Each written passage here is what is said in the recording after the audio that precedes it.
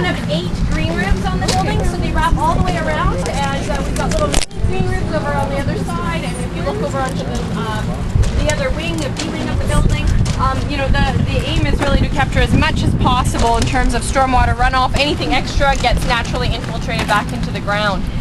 They are intensive green roofs, so these ones here, for example, have the trees on them, and they will grow quite large, and we're designed to handle the capacity and weight.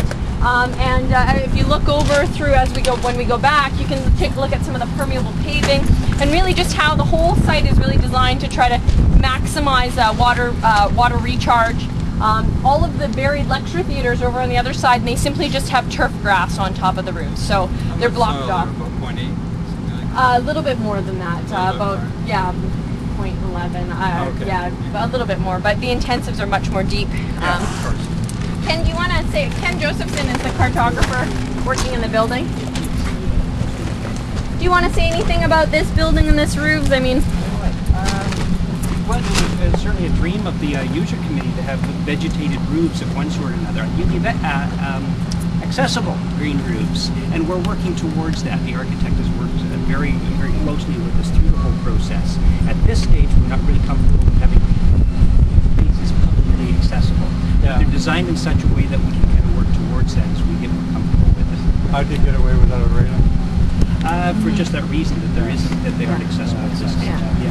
But there is technology to sort of retrofit green roofs on here that don't have to be connected to structure. You don't have to drill in and compromise the vapor barrier.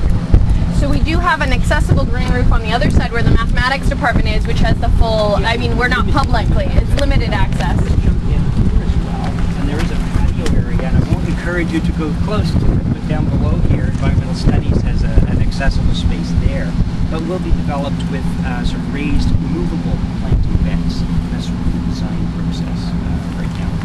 But even the uppermost roofs that you can't see are vegetated. It was really important to us that it wasn't just the appearance of a roof. Yeah, right. Maintenance, how does that handle? The first couple of years there's some weeding going on. These are native grasses and a wildflower mix that are in here. We've got vine maples, sumacs, wild strawberries.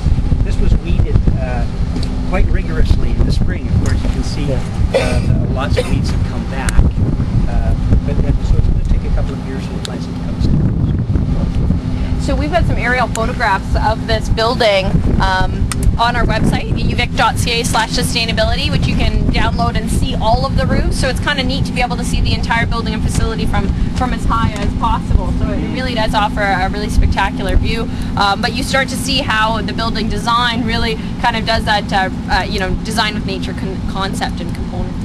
So these were all planted in situ? Yeah. And how long ago was the planting? That started last fall. Last fall they were done, yeah. Yeah.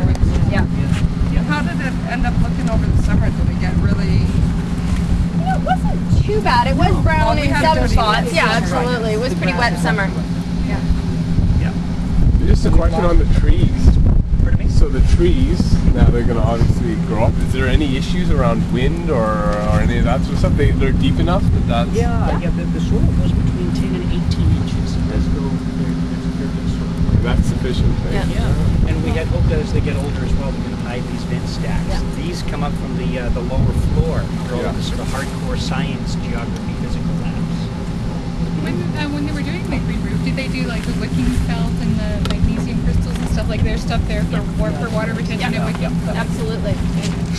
You know, one of the things is that having that variety of both intensive and extensive also helps us kind of document and understand, well, what works on our campus, what doesn't, knowing that this is very close to quite a natural area, what kind of birds do we have up on here. So it's going to be a bit of an interesting learning experience for us. So that's why one of the reasons why they want to do different varieties and types of green roofs, just to see what's going to be the most accessible for campus. So the university is doing some monitoring then, biodiversity monitoring? Yeah, absolutely. Restoration of Natural Systems, Environmental Studies 341 are going to be up here on a regular basis, each semester documenting changes, seeing what's happening. Our ground staff is also going to be following up with that. We have a green roof that's being constructed on our First People's House right now, which is just an extensive green roof, but they're trying to learn as much as they can from the first year and a half of this building to be able to apply over there and see what works, what plants take the best, that kind of thing. So Yeah, absolutely. It's a part of kind of figuring out where's our best strategies and how can we ensure the most success in the long term. There's a lot of interest, I think, from all different groups. There are some groups that are very much interested in getting access to the roof and start experimenting with urban agriculture on rooftops. So we'll see. Have you had like animals and things? Like have you had frogs or anything that just suddenly appeared, or Haven't seen Okay. but looking forward to it. Looking forward to it. I've heard salamanders and that kind of thing. Well, definitely lots of birds up here. Yes. In the summertime, we saw lots of birds up here. So, yeah. Strawberries. Yeah. The wild strawberries, people and birds, I think will be our... Yeah. So yeah, very kind of cool, and we'll happy to show you those photos, but for a lot of people, they've never actually been up on our green roofs, and this is a really neat example, I think, of how you can have like a zero impact in stormwater, but in fact actually recharge the groundwater and add to the site. So